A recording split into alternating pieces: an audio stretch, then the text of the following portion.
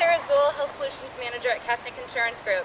Today we're going to talk about summer fitness. Whether you are just coming up a trail or go to a school playground, we're going to talk about ways that you can take your exercise routine outside.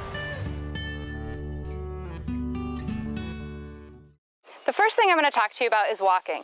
Most of us can take a leisurely stroll, but one thing to take your walking up a level is to try walking poles. Not only can it increase your calorie burn by 25%, it really helps you keep proper form as well.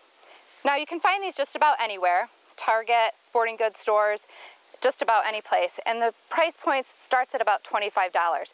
You can even have them custom made, which is of course going to cost you a little bit more. Another way to keep track of your walking and to increase your mileage is to purchase a pedometer. And again, these can start at about $7, ranging up to almost $75. And again, you can find them just about anywhere. One thing you definitely want to try to take advantage of is to enjoy the water in the summertime. You can incorporate fitness various ways. You can swim laps if you have a pool or even a lake. You can also build up some resistance and some strength training by incorporating treading water. Do this by alternating by just treading water with just using your arms. Take a break, then do some treading water just using your legs. That way you can really focus on upper body strength and then lower body strength. You can also use the water as resistance by doing some various strength training moves. Whether you do squats or lunges underwater, you can help use that resistance and it'll take less strain off of your joints.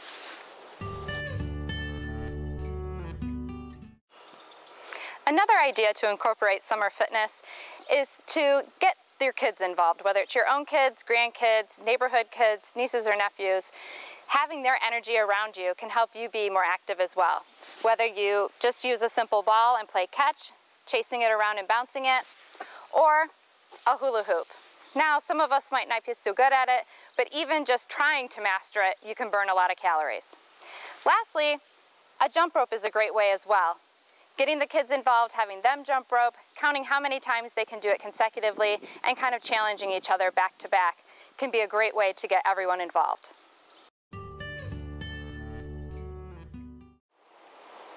Lastly, a great way to get some exercise is to go on a bike ride. You can get the whole family involved by going just for a simple bike ride around the neighborhood. You can own your own bike, rent one, or even borrow one from a friend. Regardless, it's important to just get out there and be active. Happy trails!